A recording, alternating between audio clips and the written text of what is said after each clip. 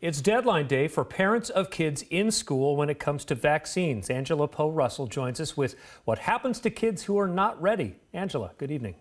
It depends on the district, but for some, as of today, if you can't prove that your child has been vaccinated, then they can't go to school. This all goes back to that new law that just went into effect this school year.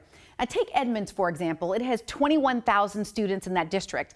Well, they told us today that 222 are out of compliance with the new law. It's important to note that some districts are waiving today's deadline, but that won't last forever. And take, for example, Everett. 345 kids are out of compliance there.